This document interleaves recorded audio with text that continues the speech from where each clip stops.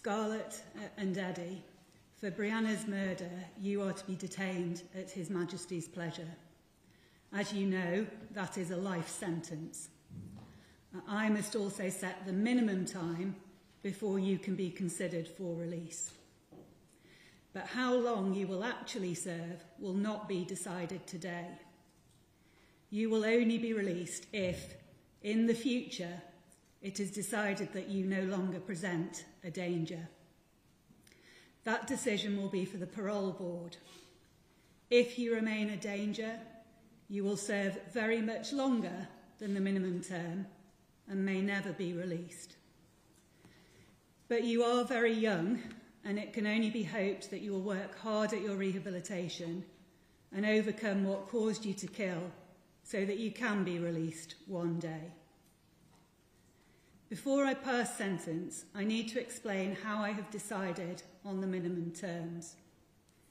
It will take a while to explain everything.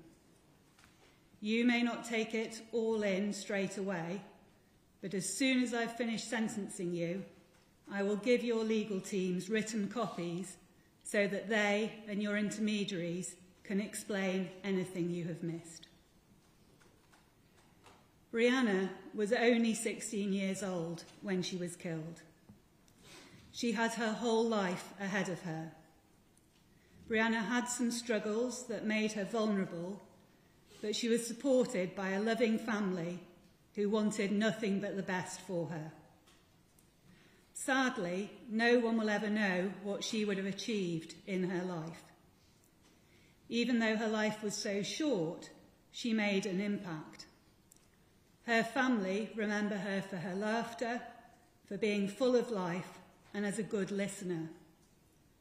Their loss is unimaginable, but they have bravely and movingly painted a picture of Brianna in the statements read today. They have my deepest sympathy. Scarlett and Eddie, you had been good friends from when you were 11. You were 15 when you killed. You, Scarlett, met Brianna when you moved school in October 2022. You got to know Brianna, and she believed you were her friend. Brianna suffered anxiety and was nervous about going out, but on the 11th of February last year, you got her to meet you in Linear Park. For all her fears, she could not possibly have known you were a danger to her. But you too had been plotting to kill her and did so that afternoon. I don't want to dwell on the murder itself, but it was brutal.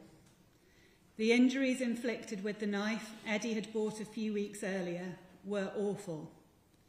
There were 28 deep stab wounds to the head, neck, chest and back, some causing bony damage, showing considerable force was used.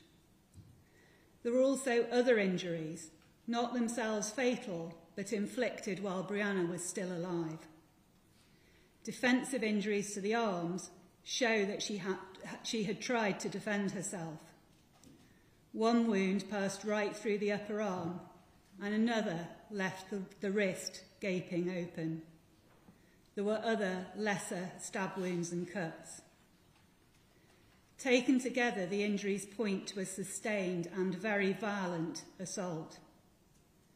Sadly, Brianna cannot have lost consciousness immediately, and she must have been aware she was being attacked. Murdering Brianna was a joint plan which you carried out together. Both of you told lies to the jury, which they rejected. Scarlett, you make up stories. You blur the lines between fantasy and real life.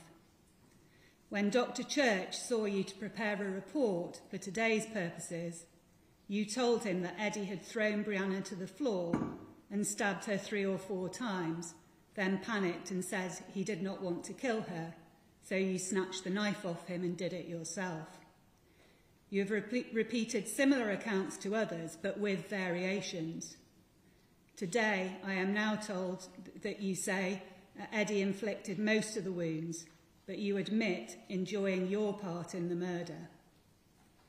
The untested new accounts Scarlett has given since trial do not change my view of the evidence at trial, which is what I base my findings of fact on. It is simply impossible to believe any account Scarlett gives. I am certain that at least some of the wounds were inflicted by you, Eddie. You had blood on your clothing, as would be expected if you stabbed Brianna while she was already bleeding. Scarlett's jacket did not appear to have Brianna's blood on. In her pre-sentence report, she tried to explain that by saying it had been washed, but other evidence suggests otherwise. There was conflicting expert forensic evidence.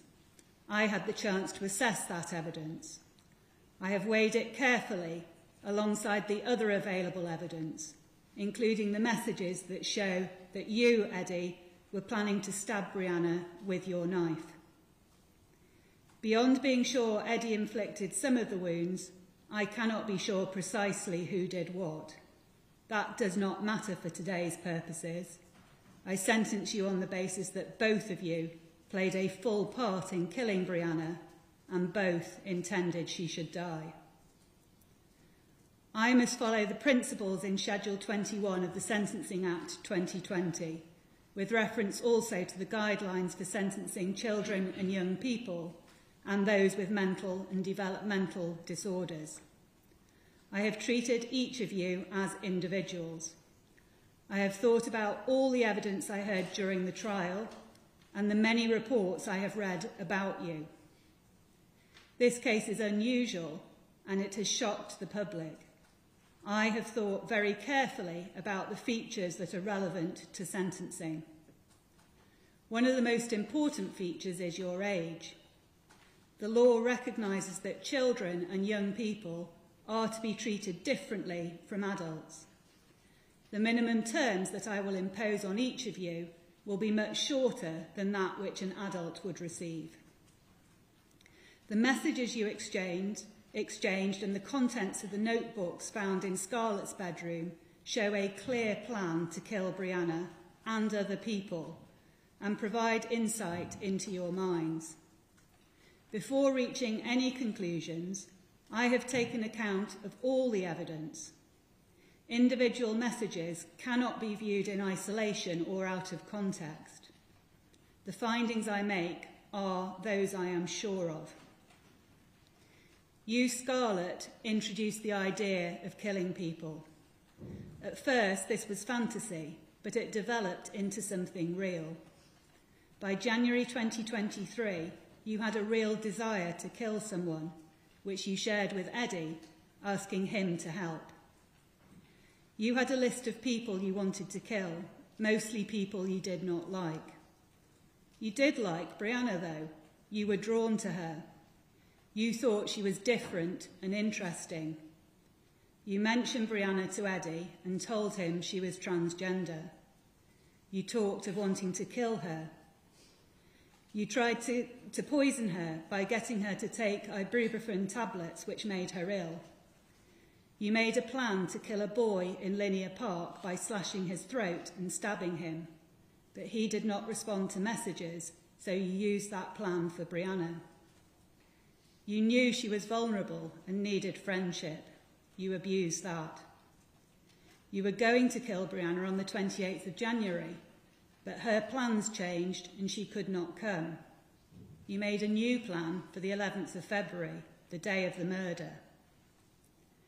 Your motivation, Scarlett, was to act out your fantasies.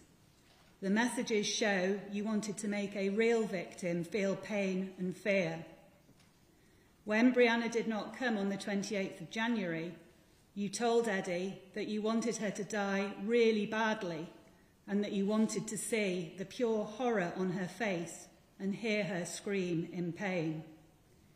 You suggested you wanted to keep some body parts, like a piece of flesh and an eyeball.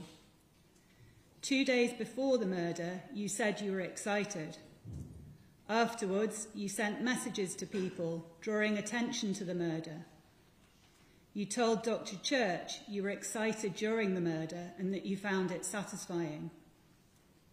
Brianna's injuries show that she was killed with exceptional brutality, and the knife was used to inflict far more damage than needed to cause death. You, Eddie, did not show the same interest in killing as Scarlett did, or at least I cannot be sure you did. In some earlier messages, you tried to encourage Scarlett to think about other things, but as Scarlett's fantasies developed into real plans, you gave support and encouragement to her.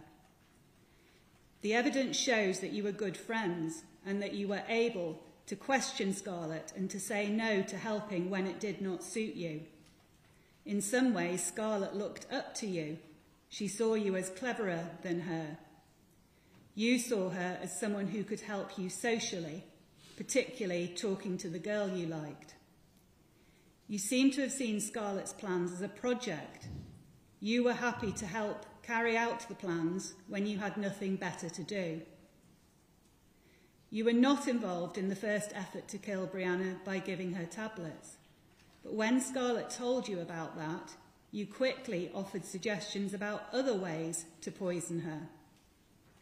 Scarlett was not the only friend you exchanged messages about death and killing with. You added details to Scarlett's plans, including the use of code words for when the attack was to start. The day before Brianna's murder, you asked Scarlett, "Have you asked it if it can go out tomorrow so we don't repeat last time?" suggesting you also wanted the plan to be carried through. It would, in my judgment, be wholly wrong to treat you as being under Scarlett's control. I also reject the idea that you only helped so Scarlett would help with your approaches to the girl. On the other hand, I acknowledge that you were not the driving force behind the plan to kill Brianna. Scarlett was. In your untruthful account to the police, repeated at trial, you suggested Scarlett's motive related to her boyfriend. This was part of your attempt to distance yourself from the killing altogether, something the jury rejected. I reject your evidence and instead look to the evidence in the messages written at the time when considering your motives. There is insufficient evidence to find that you, Eddie, were personally motivated by any sadistic desires. There is some evidence that you were upset after the killing, but you knew Scarlett enjoyed the thought of causing pain and fear. In some messaging, you even encouraged that, such as suggesting she could derive pleasure from watching someone die by hanging. You did not know Brianna. You knew only what Scarlett told you. She said Brianna was transgender and sent you pictures of her. Your messages about Brianna were transphobic.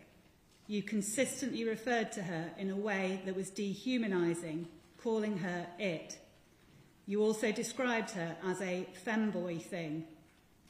When discussing killing Brianna, you agreed with Scarlett that she would be the easiest victim and said, "And I want to see if it will scream like a man or a girl." After the failed attempt on the 28th of January, and in answer to Scarlett expressing her desire to see Brianna suffering, you said, really all I wanted is to see what size dick it had. Because Scarlett is an unreliable witness, I will not use her evidence that you had a problem with gay and transgender people against you, nor will I dwell on the unpleasant messages about someone being gay and what you might do to them. But in your messages about Brianna, you undoubtedly displayed hostility towards her based on her transgender identity. Your explanation is that you were just copying language used by friends, including Scarlett, to fit in. Throughout the messaging, Scarlett almost always referred to Brianna as a girl and used the pronouns she and her, so you were not following Scarlett's lead. It may be that you picked up some of this language and the hostile views at school, but after considering all the evidence I have about you, I am satisfied that you are quite capable of holding your own views. I have now seen a great deal of expert evidence about you. For the record, I will upload to the digital case system a list of all the material I have considered. At an earlier stage in the proceedings, I had the advantage of hearing some evidence from Dr. Crawford, the psychiatrist at your unit, and from Dr. Bowers, a psychologist. I have also carefully considered the written evidence of Dr. Diggle. I have paid close attention to your presentation during the trial. You were helped to give evidence in an unusual way by typing your answers, because it was agreed you are selectively mute, not by choice. You coped well with giving evidence and were able to get across what you wanted to, including under cross-examination. Since you have been in custody, you have been diagnosed as having an autistic spectrum disorder, at the mild end of the spectrum. You showed signs of autism from a young age, but you were able to attend mainstream school where you did well and were not considered vulnerable there. You had some friends, you had strengths and weaknesses, you liked to be seen as intelligent and had a real interest in science, but you were socially awkward. Your mutism is apparently a reaction to the situation you now find yourself in and the severe anxiety that has followed. At the time of the killing, you were living at home and well integrated at school. Looking at all the evidence, the expert reports, as well as the evidence at trial, I am satisfied that your diagnosis does not explain the way you referred to Brianna, although it does have some impact for sentencing. Using the table in Schedule 21 for young offenders, the starting point for those aged 15 or 16 at the date of offence is 20 years if the case falls into the category for which the adult starting point is 30 years. It is 17 years if the adult starting point would be 25 years. It is agreed by everyone that those are the two categories to consider. Paragraph 3 of the schedule explains that a case will fall in the higher category if the seriousness of the offence is particularly high. It gives examples of cases that will normally be included in that category. It does not say that they are the only examples of offences of particularly high seriousness, but this is a good guide to judges. Two examples are relevant here. They are a murder involving sadistic conduct and a murder that is aggravated by hostility related to transgender identity. If I do not treat you as falling into paragraph 3, then the 17-year starting point applies because the murder involved a knife being taken to the scene. That was part of the joint plan and so applies equally to Scarlett as it does to Eddie, whose knife it was.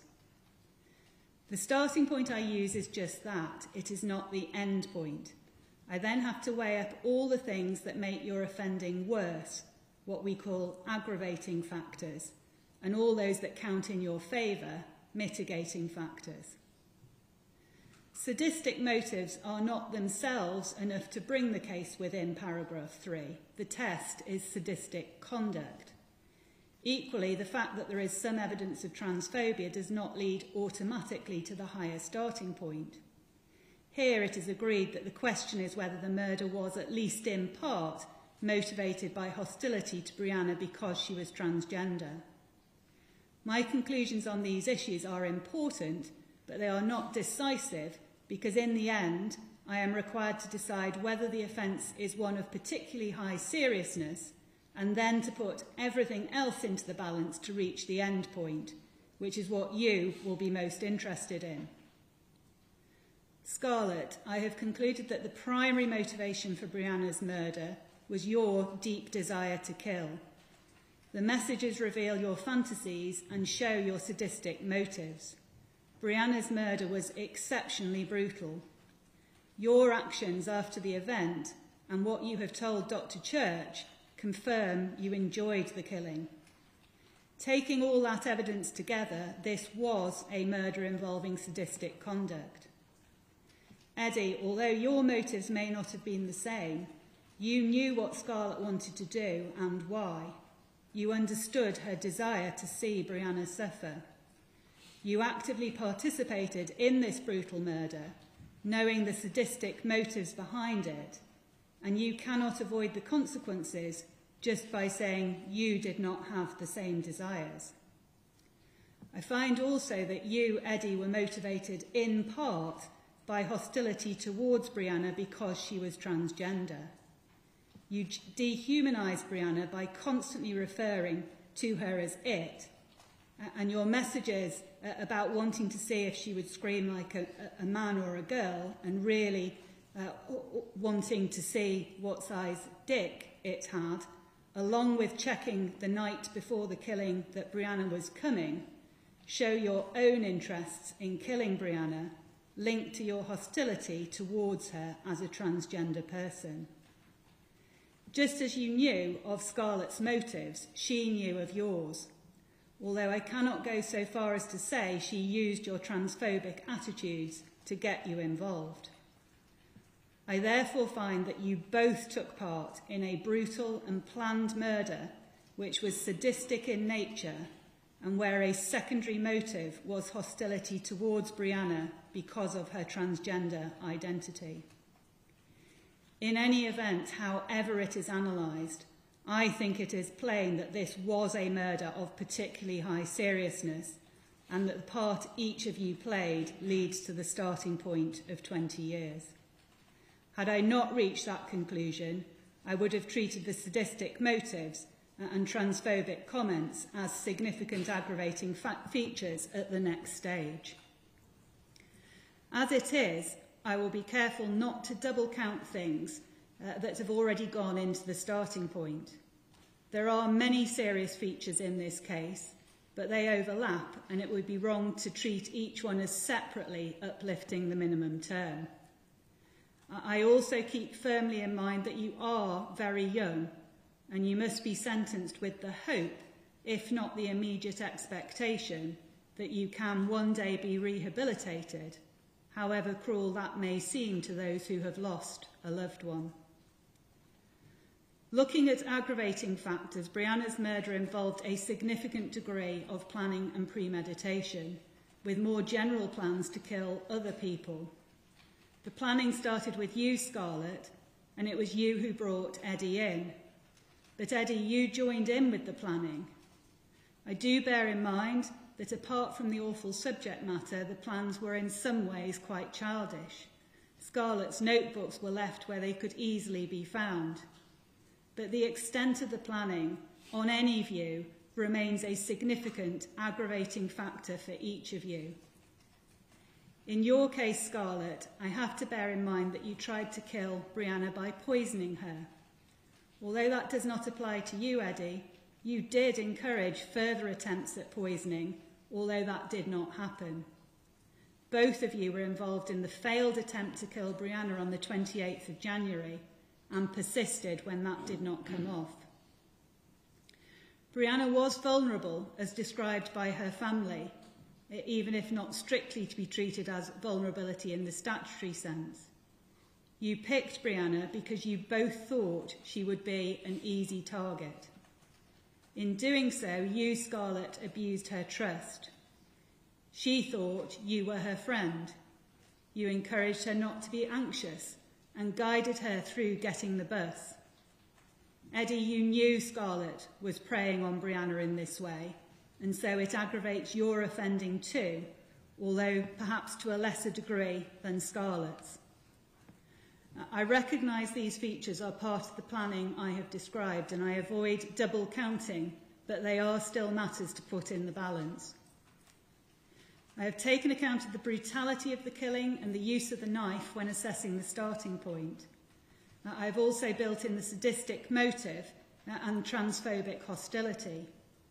All these things are very serious features, but I have explained how they are linked, and so they do not each call for separate additional uplifts. They do, though, have to be recognised in balancing the aggravating and mitigating features. Taken together, they illustrate how serious this offence was, even in the context of other murders falling into the category I have identified. The attempts to conceal evidence were not sophisticated, and do not have any significant impact. Brianna's body was not concealed, probably because you were disturbed. I will not speculate as to what might have happened if you had not been. It is an aggravating feature that you committed the murder in broad daylight in a park when there were other people around, including a family playing hide and seek and lots of dog walkers. It was always likely that other people would come upon the scene and suffer trauma, as happened. In considering mitigation, I have considered everything I have read about you, including the pre-sentence reports. I bear in mind your previous good character, although this must be viewed in the context of very serious offending and the contents of the messages. Within the 15 to 16 age range, there will be differing levels of maturity. I must look at your maturity while also thinking about any mental or developmental disorders which may have lowered your culpability, looking at the various reports on you both. Scarlett, the assessment of your intellectual ability fits with other evidence that you are not mature or clever. You have some vulnerabilities. Since you were about 14, you have had problems with your mood, anxiety, self-harming and anorexia. Reports prepared before the trial suggested you had traits of autism and ADHD. Dr. Church no longer thinks that applies. You have changed your account since the trial. You have admitted taking part in Brianna's murder. You have said things about what you did and how you felt, both to Dr. Church and to others, including Miss Howarth, who wrote the pre-sentence report. You have lied so many times, Scarlett, that it is impossible to know what is true and what is not. There are, though, worrying things in the recent reports. You have expressed the desire to kill again. If those thoughts continue, you will not be released. Dr. Church's latest report will need to be retained on your file. It contains important information the parole board would need to consider. You have shown no remorse. Having now assessed you several times, Dr. Church has diagnosed that you have a severe form of conduct dissocial disorder, one of the features of which is having no empathy. Your lack of empathy does provide some explanation for how you could commit such a dreadful murder, but in my view, it does not significantly lower your culpability. There is no suggestion that you did not know that what you were doing was wrong or that you were unable to control your actions. You were able to plan in an organised way and had full awareness that it was criminal behaviour. In short, your diagnosed disorder did not drive your actions, although it meant you did not have the mental break that most people have to stop them wanting to harm others because that feels wrong. It may not have felt wrong, but there is no doubt you knew it was wrong to act as you did, and you chose to do so anyway. I take account of the diagnosis, but in my view, it offers limited mitigation. There are no other relevant diagnoses in your case, but there are some concerns about your mental health and how you will respond after today, which those responsible for your care will no doubt note. Scarlett, it is clear that if you are ever to be released, a huge amount of work will need to be done with you first. But the hope remains that this can happen, and you should work hard on your rehabilitation. Eddie, you have been described as extremely vulnerable. There are areas in which your functioning is like that of a much younger child. Your social skills are certainly not as developed as most people of your age. I have looked carefully at the limitations outlined by Dr. Diggle, but it is hard to view these limitations as significantly lowering your culpability for Brianna's murder. I should also say that my analysis of your offending differs in some important respects from that contained in the pre-sentence report. Miss Howarth has attempted to make sense of what you have told her, but you have not given a truthful account. I have found her report helpful, though, reading it in the context of my factual findings. I bear in mind that it is difficult for a proper assessment to be made as to the impact of your ASD while you continue to deny what you did. But I am confident from all I have seen that you knew very well that what you were doing was terribly wrong, and that you were capable of saying no to Scarlett. Your autism cannot provide any real excuse for the offence. I do, though, recognise that some downwards adjustment is required in balancing against the aggravating factors to reflect that you are less mature than many others within the 15 to 16 age category, and that your thinking skills are less developed in several areas. More generally, your ASD, severe anxiety and selective mutism has made your experience of custody more difficult. Despite this, Dr. Crawford's latest report shows reasonable progress. You have managed to pass your GCSEs while in custody and to begin studying A-levels, and you have agreed to start speech and language therapy.